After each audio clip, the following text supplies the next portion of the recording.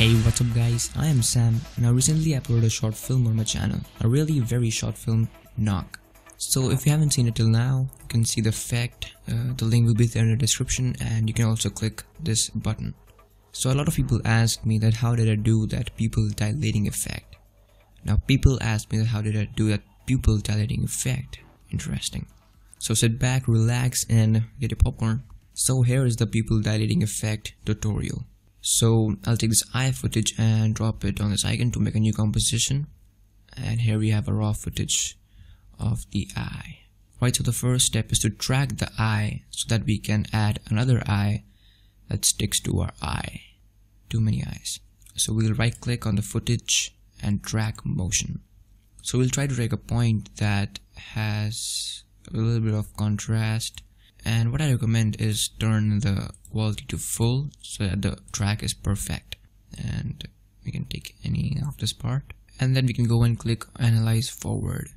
Alright, so the tracking is done till this point. So we'll need to track it backwards now. So we'll click on analyze backwards. Alright, so the tracking is complete. Now we'll make a new null object and name it as tracker. And then we can go and edit the target and select tracker and then hit apply. X and Y, okay. Alright, so we can see that our tracker that you can see here is linked to our eye. Alright, so now we need to recreate this eye. So we'll make a new solid, hit OK and turn off the eye switch and we'll create a mask around the pupil. Alright, and then we'll go to effect, generate gradient ramp. Alright, so we'll take the color picker and choose the colors accordingly.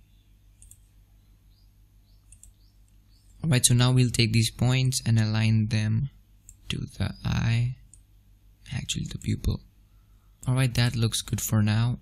And then we'll need to create another solid for the inner portion of the pupil. So we'll take the color and OK and mask this part.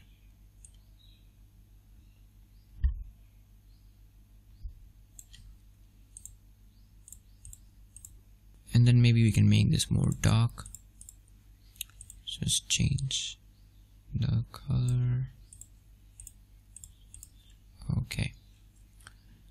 And what we'll do is we'll feather both of these masks. So maybe 4 and 4. Now we'll shut these off for a second. And then we'll try to recreate the reflections and the highlights. So we'll make a new solid, which is white. And shut the eye switch off and take the pen tool and try to mask each of these.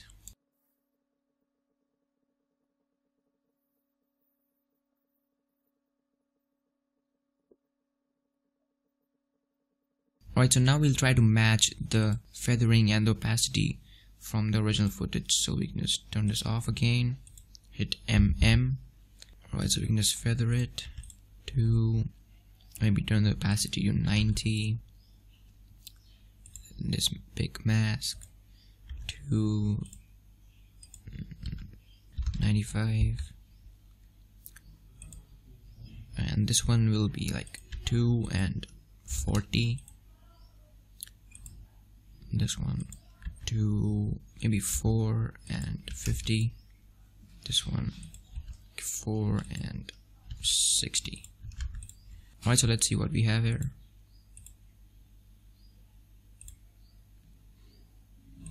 Alright, that looks good. And just see. I think we can just make this color more brownish.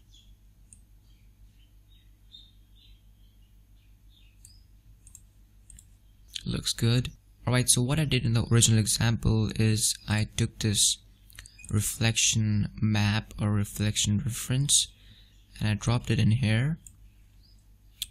And alright, so what I did is duplicate this layer and place it above the reflection reference, and then we can rename it as pupil reflection. And then we can turn the eye switch on for the reflection layer, and we can just toggle the switches and set the track matte of the reflection reference to alpha matte. So we have something like this, which is pretty horrible. And what we need to do is create another mask inside of this mask to remove the middle part. We can hit subtract and hit F, feather this. Just increase the size. I can just scale this down. Maybe. And then set the blending mode to add. And then we can decrease the opacity of this layer. And just adjust this mask.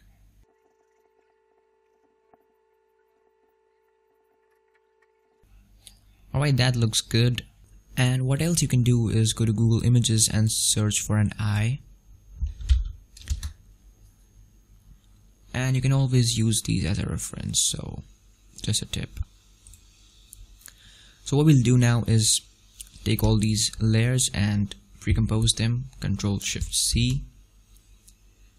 Name it as pupil. And we'll parent this to the tracker so that it stays where the original eye is. And we can take this anchor point and align it to the center of the pupil and scale it a bit. Alright, so we have this in here. Now what we'll need to take care of is when it goes down.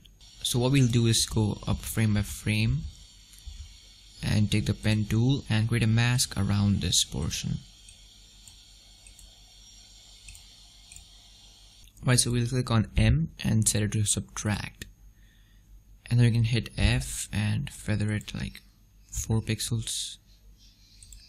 And then we can click on M again and set the keyframe for the mask path. We can go up frame by frame and adjust the mask.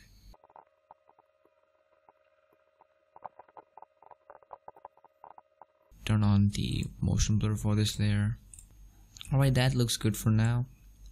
And we can just go inside this layer and then start our main effect, the pupil dilating effect. Alright, so maybe we can just feather this more, maybe like 10 or something. Yes, and then change the anchor point. Bring it in center. And then hit S.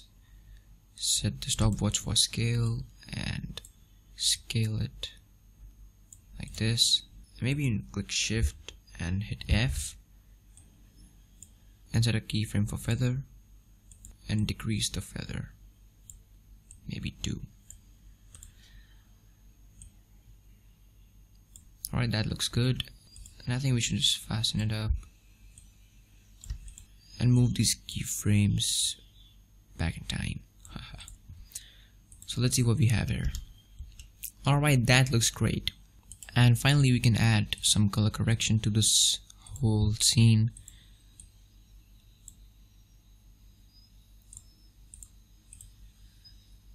Alright, that looks good. Maybe decrease the sharpness. Looks cool. Right, another thing we can do is we can just select the pupil layer and go to noise and grain and add grain. And set the viewing mode to final output and maybe decrease the intensity to maybe 0.6. And that adds grain to the eye so that it doesn't look perfect. It matches the footage, maybe 0.8. Alright, that's it. I hope this tutorial helped you. If it did, give me a thumbs up and subscribe to my channel. Thanks for watching and goodbye. Bam.